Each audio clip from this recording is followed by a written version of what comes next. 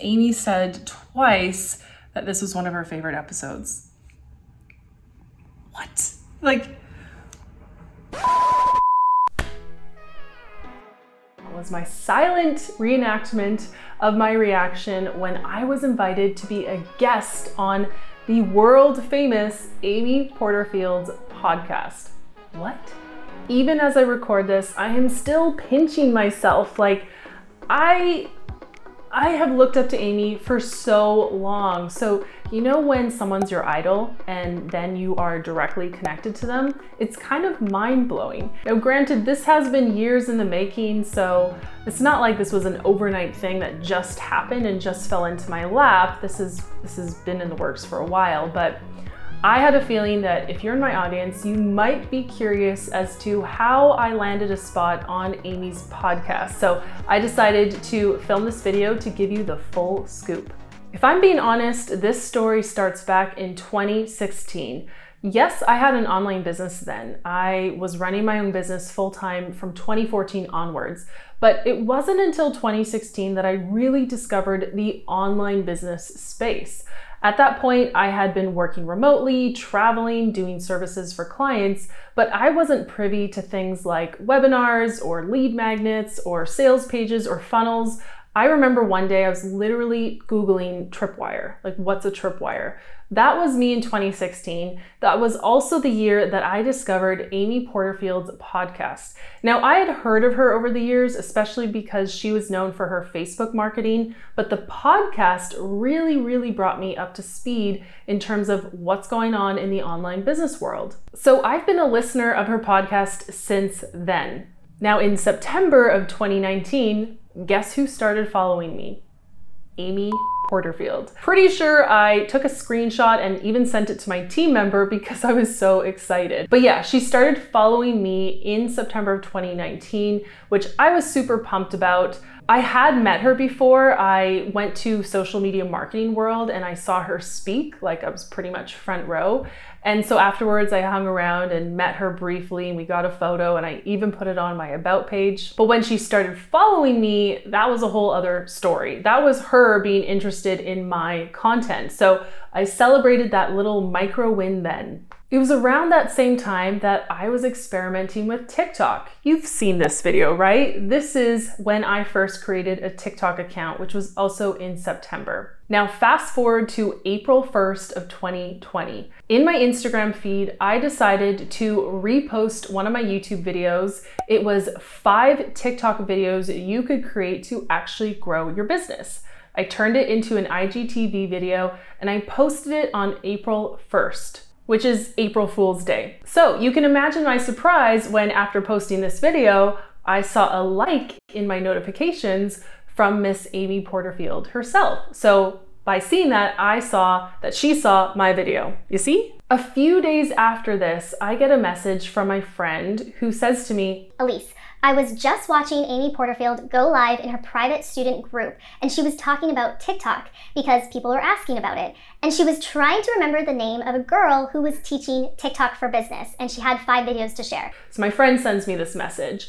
And she's like, I'm pretty sure she was thinking about you. I was like, amazing. Thank you so much for letting me know, because now I'm definitely going to send Amy a message. So right after that, I opened up my direct messages. I sent Amy a message, didn't send a voice note because voice notes are fine when you are strapped for time, but if you really want to get a message across to someone, type it out. And so I just sent a nice message saying, hey Amy, my name's Elise. We've connected briefly here and there. A friend of mine told me that you were mentioning TikTok and perhaps trying to think of my name. So I thought I would just formally introduce myself. That was a super simple outreach. Amy then sends me a voice note back, and to hear her voice, the same voice that I've listened to for years on her podcast, speak to me was trippy. Then she writes this, P.S. Do you want to come on my podcast and talk about these 5 different ways to use TikTok and then have a bigger discussion about it too? Okay, so this is about the time that I lost my mind. It's April 3rd right now, and I'm pretty sure I jumped up, I started shrieking. My boyfriend was there because we were working together in the same place. And literally I started sweating right away. Like I don't know what that is, hyperventilating? I don't know. I started sweating. I messaged my team member. I was like, oh my gosh, like check my DMs. Look who just invited me onto her podcast. And then she does her own virtual scream through Slack. And she's like, I'm sweating. And I'm like, I know, my upper lip won't stop sweating.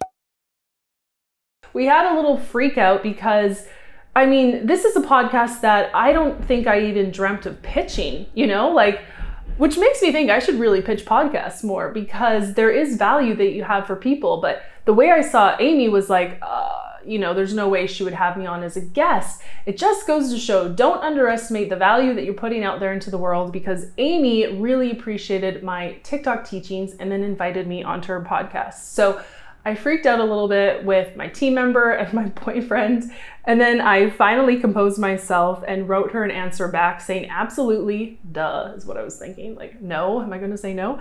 I said, absolutely, I can also share an updated list of 5 video ideas for TikTok depending on the recording date. These video types were chosen in January, so there might be some new ones that are even more relevant to business people who don't want to do dance routines, myself included. I included that because Amy had mentioned she was a little wary of dancing on TikTok, and to be honest, I am too. Like, I don't think I've danced once in any video. And then I just said, thank you so much for the invite, really appreciate it. Let me know who to get in touch with, logistics, and I'll do my research. I wrote that because I wanted her to know, like, I'm going to work for you. I'm going to give you the most up-to-date information I can find to make this the best podcast episode we can. Because to my knowledge, Amy hadn't been talking about TikTok. So this could possibly be the first episode she airs related to TikTok marketing. So you bet that I was going to be prepared. After a few more back and forths, I gave her my email, and to be honest, I was like, is this really going to happen, or are other priorities going to come up? And that's probably me upper limiting myself. But lo and behold, her team members reached out to me over email. We arranged a pre-interview chat, which I totally get. It makes sense. I mean, let's just look at the iTunes charts just for a second. Let me just pull it up on my computer.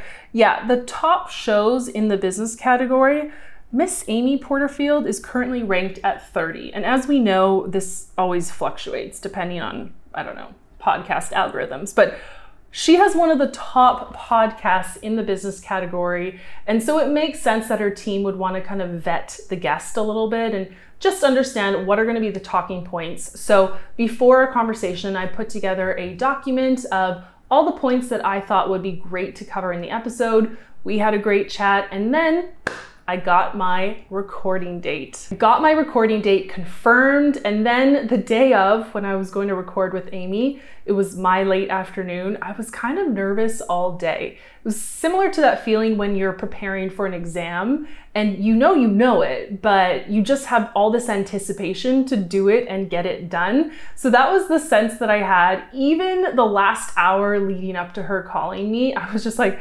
standing up and doing dances, ironically, just trying to get some energy out of my body. So Amy called me, and the first impression I had when speaking with her face to face was that she was like a great girlfriend. And that's part of her allure. I'm pretty sure this is why she's got one of the top podcasts in the business category, because she put me at ease right away. She made me feel like I was speaking to a girlfriend. We were just having a quick chat. So after that, we turned off our cameras just so we could get our best audio.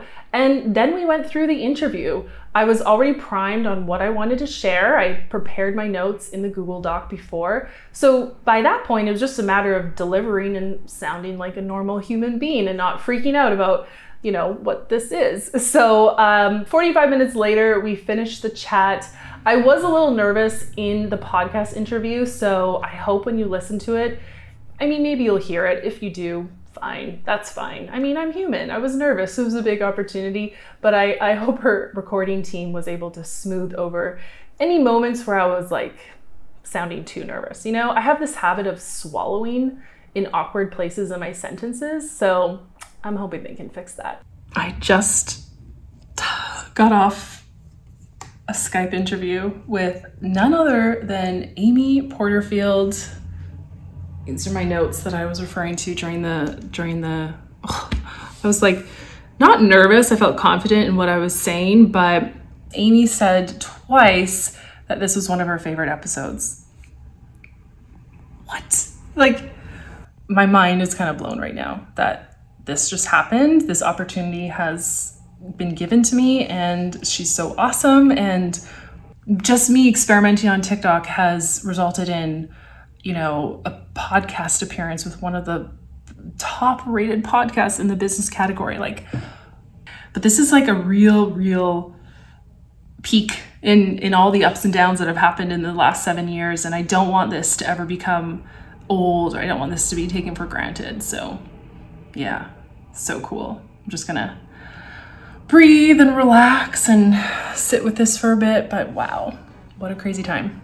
Anyway, all this to say that I'm so excited to be a guest on Amy's podcast. The episode airs today. The link to listen is right below this video in the description. So go ahead and give it a listen and let me know what you think in the comments. And of course, it goes without saying that I'm incredibly grateful for this opportunity. If it weren't for my TikTok curiosity when I made this video, which put me down that path of, what kind of videos could we create for businesses, which made me create this video, you know, Amy might have never seen that content. Well, she definitely wouldn't have if I never produced it. But you get where I'm going with this, right? I had a little curiosity, I followed it, and now it's led to an opportunity that I could have only dreamt of. So thank you so much to Amy and your team. You've all been amazing.